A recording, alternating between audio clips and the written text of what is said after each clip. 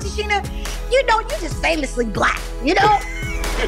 She's played TV's funniest ladies for decades, but tonight, Tichina Arnold is our comedy queen. I'm a black woman living in America. I know how to do this. I probably have never seen a full episode of anything that I've done. I was the same age as that young girl, and my dad just lost the gumption for being a police officer. They even stopped asking me for selfies. Do you know what people want? That question sucks. That's gonna be your promo for the Carlos Watson show. That question sucks. You can't live in this world today and not be curious.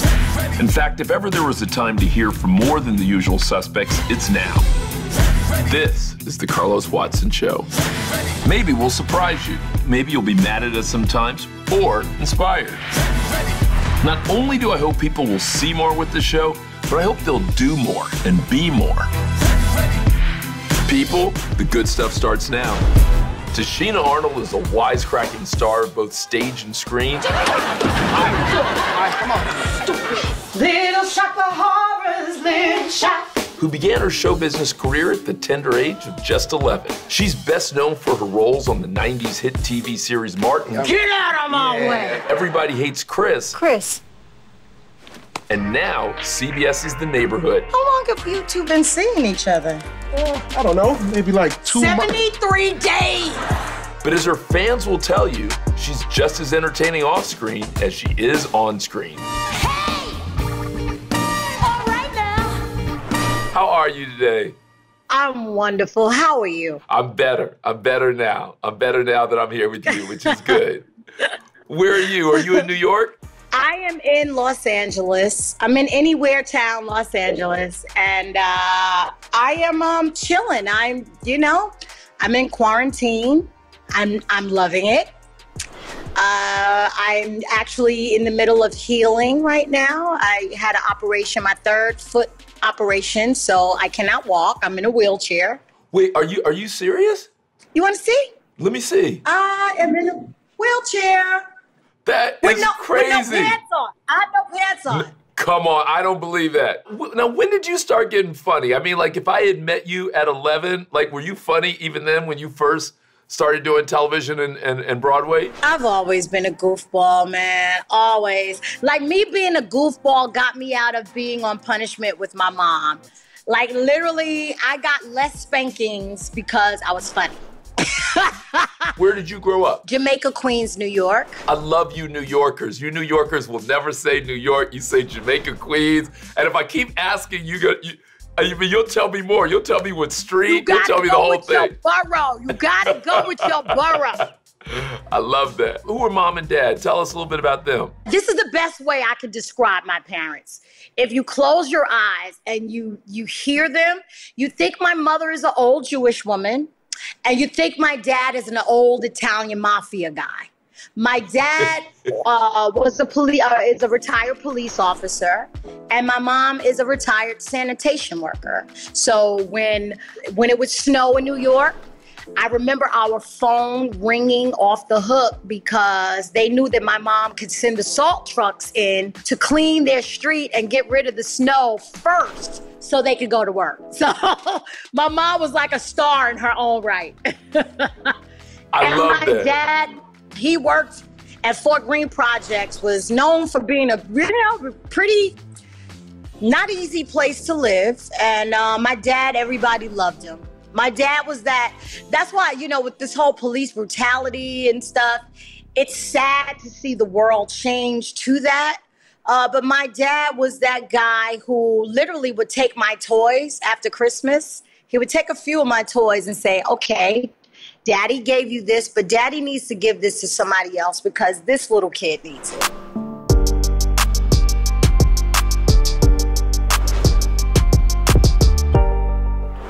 Tichina, how did you get into acting? I mean, how does a young black girl, 11 years old, in New York City, who doesn't have big, rich, fancy parents, how does she get a chance to pursue her passion and develop her skill? Well, what happens is that your mother wakes up one day and says, listen, I can't lose another day or miss another day of work. taking you on your auditions. I'm going to show you, do you really want to do this?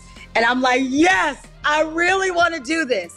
So by the age of 12, I was a latchkey kid. My mom gave me a key to the house, showed me how to take 3 trains and a bus to the city and back, and then showed me how to do it with my sister, because I had to take my sister with me as well. But that's when she knew I really wanted it. And so since 12 years old, I have been pursuing my career of what I love to do. And what would you tell your younger self, or what do you tell young people who want to become actors, who look at you and say, it feels like she has had hit after hit after hit. I want that. I want to be able to move people like she moves people. What do you know about how to entertain, about how to act? Are there a handful of things that you would tell the young Tichina? There's one thing that I tell everybody. You better love it. You better love it. Because when the entertainment industry or the business of show does not love you back, you can handle it. I've been blessed with people that have just helped me, helped me sustain who I am as a person, helped me, being a little more confident when I walk in on the set. Everything I do is through the eyes and the spirit of a Black woman. And that's all I know. I always have young Black women in mind because that's who I was. And now that I am a woman and I'm raising another Black woman, I have a daughter, a 16-year-old daughter who's going on 25. Please help me. Please help me. Please help me. But I'm so grateful to that because I am who she aspires to be. So that's a huge responsibility. So that's how I live my life. That's how I'm able to handle this industry. What, if anything, can you teach other people about how to not only dream big, but realize those dreams? The moment happened when I was 3 years old. And I remember this. There were a bunch of people in the church and they were singing. And I looked at my mother and I said, Ma, I want to sing. And my mom, being the mom that she is, she said, my daughter wants to sing. So she told the elders to, call me up. They called me up and I remember her giving me the mic, and all I remember was seeing all of that crowd out there, and everybody's eyes were on me. And the moment I felt that control, because it felt I was like, whoa, this is crazy. Like, if it just, some people shy away from it.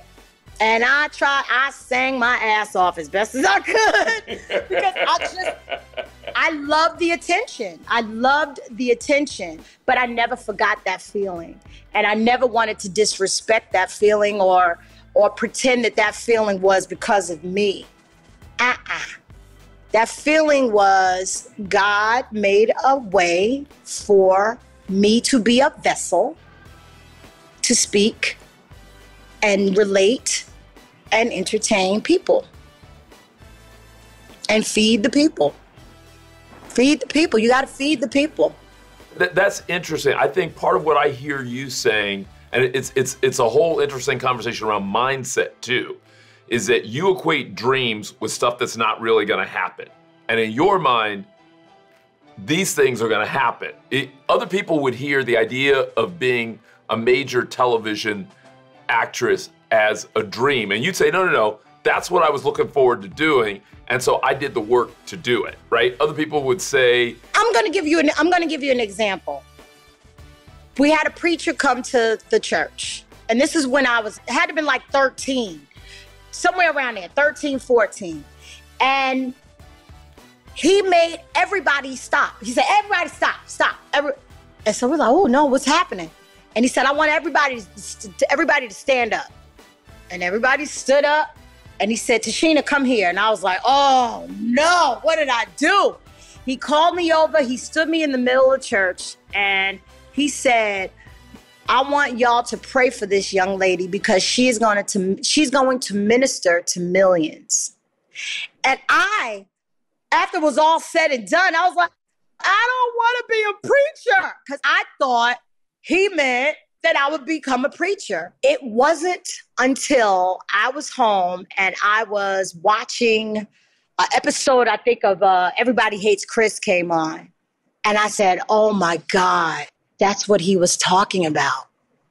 The millions of people were the television audience. The millions of the people were those people that most of that church will never, ever get a chance to minister to, that I would get the opportunity to minister to. So that's what my being an actress, entertainer, singer in the industry is me.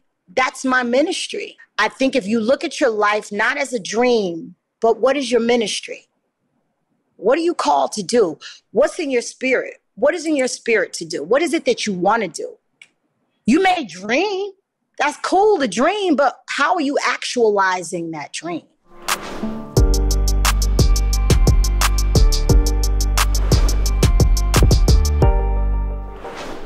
Who do you admire in entertainment? I mean, clearly you have had not only a ton of success, but you probably have had exposure to lots of different people. And for whatever combination of reasons, who are one or two of the people that you really admire, whether you're close to them or not, but you're like, given how challenging this is and rewarding, like, I admire the way they handle their business? I love and admire Gladys Knight.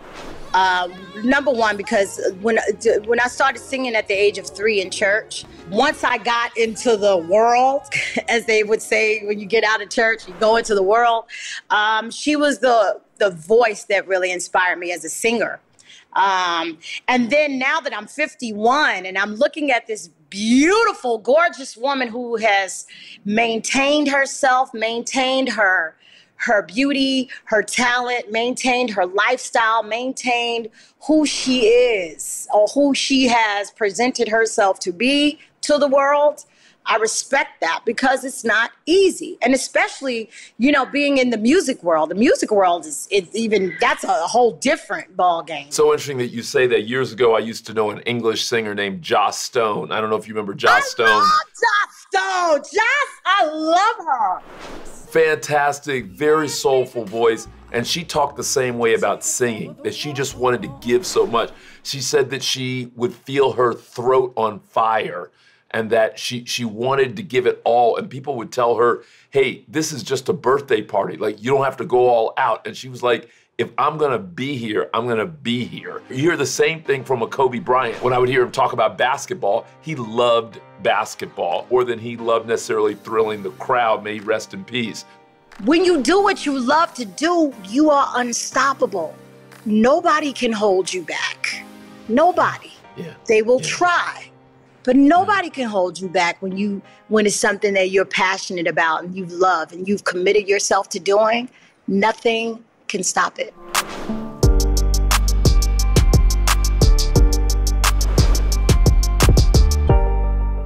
Talking about nothing stopping it. Tell me about your new show. Oh, we're gonna talk about that little show. No, sorry. Oh, well, I'm on a wonderful show called The Neighborhood on CBS. Uh-oh, Jeanette and Tamika. You can take one or the other, but you can't take both. I'm not bailing you 3 out again. Well, it looks like I'm gonna have to go with Tamika, so you better behave. Cedric and I, we have the same friends. We've been around the same circle of people for years, and I never got a chance to work with Cedric. So that's one of the reasons why I really wanted to be able to do this role and also to be on a major network, because a lot of people didn't realize I was on a bunch of shows, great shows that really had a certain amount of success, but none of them were on a major network. Is it different? Yeah, because literally you have it's like being in a bigger cloud. It's like having more gigabytes. You know, that's the best way I could put it. You know, you have more space. You have more iCloud space. You know, you have a bigger house. Be fearless! We can do it! I believe in you! We can do it faster! Our home is the training ground for her dreams policy. Insure carefully. Dream fearlessly.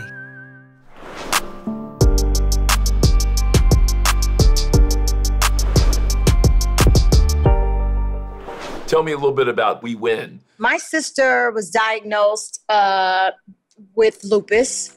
By the time she was diagnosed with lupus, she had 6 other diseases prior to that, other autoimmune diseases. She went to the doctor, was like, all right, give me the pill, blah, blah, blah. And the doctor's like, yeah, no. Lupus affects the African-American community more so than it does any other community. So what we started doing was we set up a hotline that people could call. Like literally my sister to this day picks up her phone and prays for people. We're kind of the no-nonsense version of the bigger companies.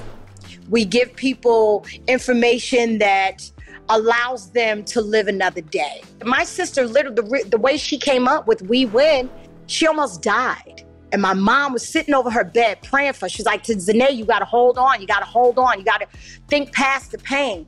And she said, I win. She just kept saying, I win. So that's when we came up with We Win. We win. You can get through it.